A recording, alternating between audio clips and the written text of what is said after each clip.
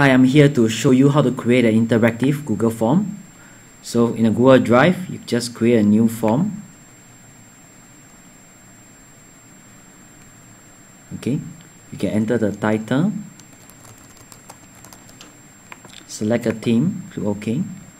So you want the user to go through multiple forms depending on their responses. So you can actually do it through, I just show you a simple example. How many planets are there? Okay, so I just show a simple one first.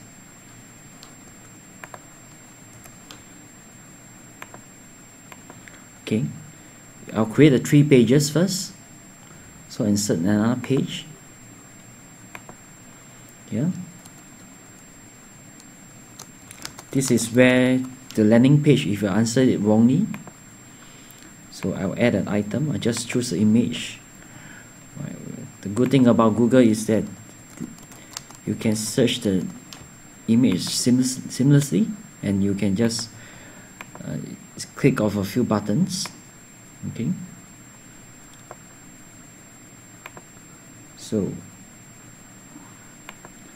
I'll choose the last one, the last page. Here I'll just say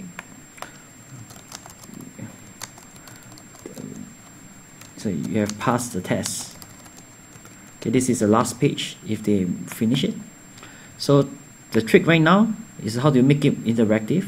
So from here you can edit this question. Right, so you can select this option, go to page based on answer. So if they are wrong, you'll go to page 2. So if they're correct, you'll go to the page 3.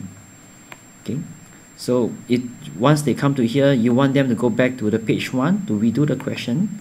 So you just select, after this page, go to page 1. And there you have it. You have the live form now. So I select the wrong one. I'll go to this picture that I showed, the page 2. So I'll go back to question 1. If I select the correct one, well, I'll go to the 3rd page. You have passed the test.